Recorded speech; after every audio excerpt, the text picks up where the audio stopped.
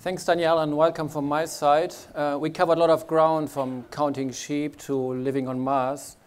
And one thing we learned is that the environment shapes our brains. And as Danielle highlighted, digital natives seem to be at ease with their environment. But I want to talk about how, not by nature, but by nurture, do we develop a digital mindset. And previous speakers have spoken about the change in environments. And we often talk about how we have a more disruptive environment. And a disruptive environment will require disruptive thinking. So how do I disrupt my thinking? Not just train my brain, but truly rewire and disrupt my thinking. So what we observe, and observations alone are not enough, but what we observe is that in the previous world, not just the individual brain, but also the corporate brain. The corporate brain made up of all those brain cells called employees and increasingly connected, how the corporate brain has been wired over the last decades. So there's a focus on reacting to problems, to automate, to streamline, to take out non-value adding activities. We have a strong focus on efficiency, and we have a strong sense for our analytical capabilities. And even today, when we look at big data, there's a strong focus on analytical abilities. So we arrived in a world that we call the economy of corporations. People didn't really matter. They were passive consumers. We understand a lot how the corporate brain works. The fundamental shift that requires new thinking abilities is that we now have a world that is focused on people. So for the first time, not corporations, but people are the focal point of attention. And it's a difference between automation, reacting and fixing a problem, to digitization, to create something entirely new. This world will be design heavy as opposed to analysis heavy. This world will focus probably more on revenue resilience than cost efficiency. Kodak was a worldwide admired cost-efficient organization, but they were not revenue resilient. So we need to rewire the corporate brain and the individual brain within these corporations to take part in the economy of people. So what I want to do is take you on a bit of a journey with 4 examples how a new environment, a digital and highly disruptive environment, requires a new mindset, and that's what we call the digital mind. How second, sheer observations won't be enough to understand what's going on.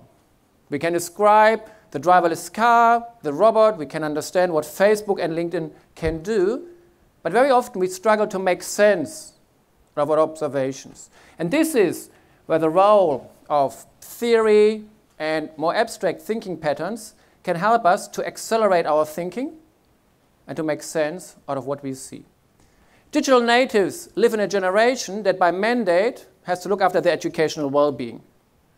Once you're past primary, secondary, and tertiary education, you tend to spend more time on your annual holiday than personal educational well-being. And personal educational well-being will be at the core to survive in this new environment. So, 4 examples. The first one, if you look at this picture and ask yourself what's wrong here. QT studies show 32% of all car accidents are caused by digital distraction, 71% of all truck accidents.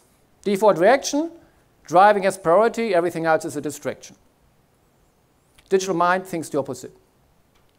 The digital mind can't wait to get rid of the car. And so you can see how to rewire my mindset.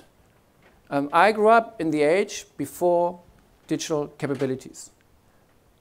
So my mindset is driving has got top priority. Digital mindset says, what is so enjoyable about driving?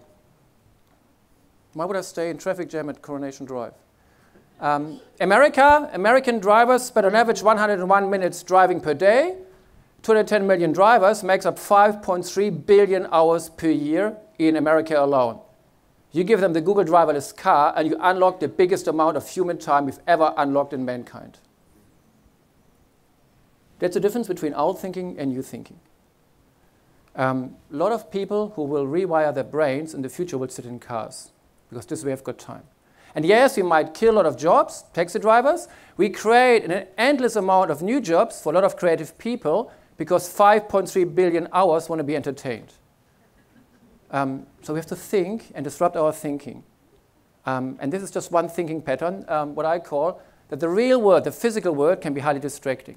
This is why our students, not because they don't like our lecture, stay at home and follow online our courses. There's no offense, and there's nothing wrong with our teaching. It's just that the physical effort of attending a class might be highly discomforting.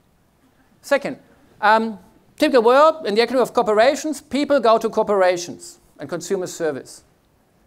In the digital world, we see the exact opposite. In the world that we call the economy of people, corporations come to people. We first see this in the world of the medical industry, sensors, quantified self. I produce data, and I let corporations that I trust take part in my life. In a few years, probably we will not go to a GP, but trusted GPs will look at our data. Look at QET. Old world will mean economy of corporations. We build lecture theaters, and people come to us, reactive learning. In the new opportunity-rich world, more and more you will not know what you don't know. And like in the medical field, where you need proactive service provision, we have the same when it comes to learning.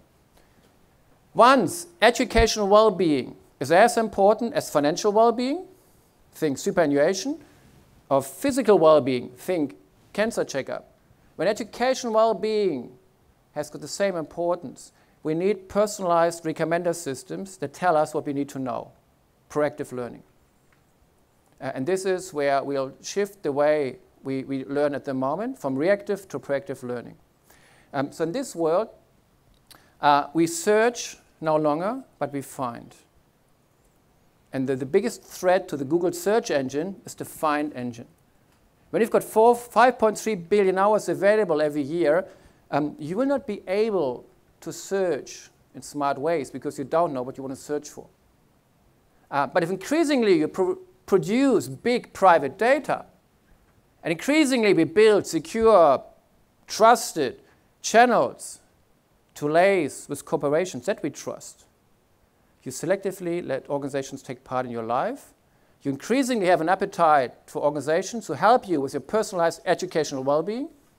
And this is when proactive learning takes place. And again, that's a second example where the corporate brain needs to be rewired because we see something new in the making. This is conscious thinking. So digital native might come across as being at ease with the environment. That is not necessarily conscious thinking. It just means I'm intuitively fast thinking. What we try to articulate here are long-lasting, technology-agnostic thinking patterns that hopefully explain how we survive and thrive in the years to come. Third example. We can see what happens in front of our eyes. We can see the emergence of 3D printing and robots. And someone said, today we communicate to hundreds of more people than 20 years ago. And we see social media coming up. What we struggle with, again, to make sense. So what do all of these have in common?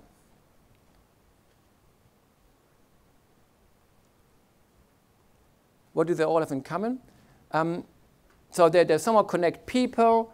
They're all digital. They created the biggest communities we've ever created in mankind. 1.3 billion here, 800 million there, 500 million here. We never had that sort of community anywhere in the past in mankind. What all these organizations have in common, they get better the bigger they are, which is the opposite of how corporations work. So here's a simple graphic. Most classical, not digitally minded companies and not digitally minded corporate brains work on the red line, where every consumer more or less gets the same service. Some have got negative network effects, longer queue or traffic jams. All the companies that I showed you are on the exponential curve. And that's the opposite. A digital mind creates an organization that gets better with every new consumer.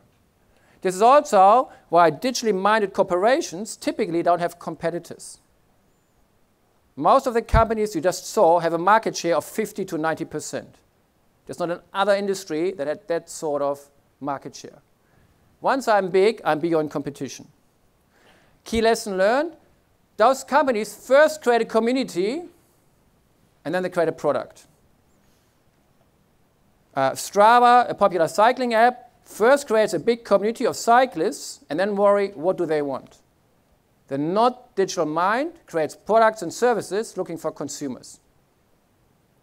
In an ARC linkage project with a medium-sized bank in Brisbane, we try to take this bank from the red to the blue line. From a bank that hands over a mortgage to a bank that runs the biggest community of homeowners in Queensland.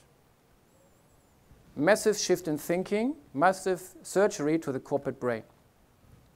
And fourth and final item, what you see here are what we call idle capacity. So the non-digital minded brain looks at what's running, what's working. The airport tries to accelerate boarding, security, and check-in. An airline looks after a passenger and how we deal with them on a plane. And taxi companies worry about the taxis that are driving.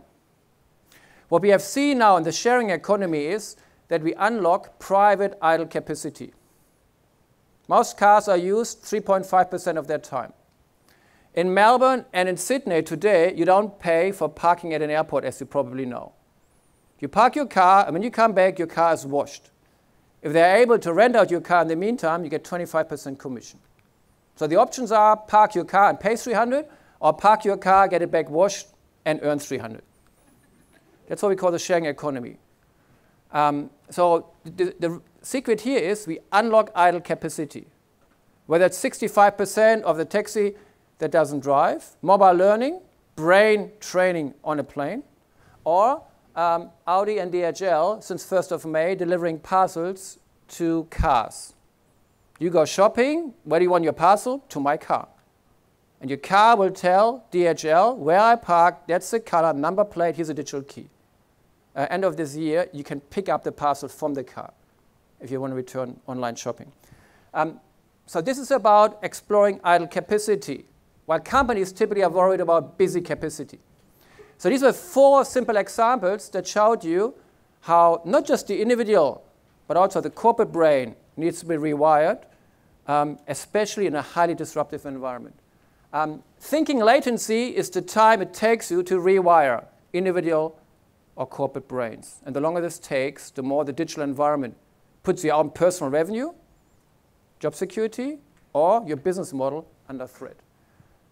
We believe that academic work, and long-lasting theories allow us to make sense out of a highly disruptive environment. And I hope and believe that next to physical and financial well-being, educational well-being becomes a priority. Thank you.